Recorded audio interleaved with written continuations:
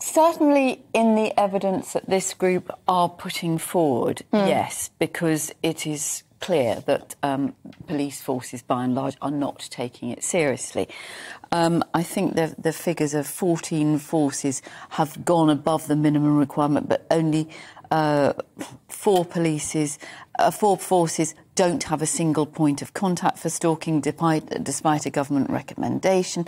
I think the problem is that it's one of those things that isn't taken seriously. You know, is somebody stalking you? We've all heard Ellie's harrowing experience this week.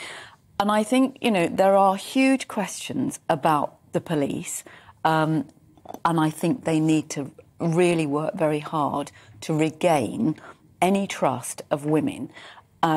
We've seen and we know all too well the horror that was Wayne Couzens, a serving police officer.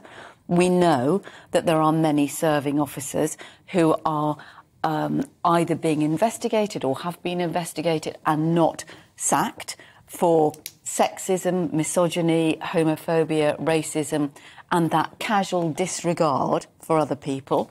We saw the way the police manhandled women at a peaceful vigil for Sarah Everard in Clapham Common, incidentally, while people in West... So you're saying, essentially, that it's not only that the police aren't adequately dealing with cases when they come to them, of women being stalked or other matters, but also the entire culture of the police is infected by misogyny. Well, I'm not saying the entire, because, you know, there are many... But there are systemic There failures. are many police officers who do a really good job, and there are many police officers who will take it seriously and who are empathetic and understanding. But for somebody to go to the police and report somebody who's stalking them, you're not going to do it the first time because you're going to think, oh, it's just a coincidence.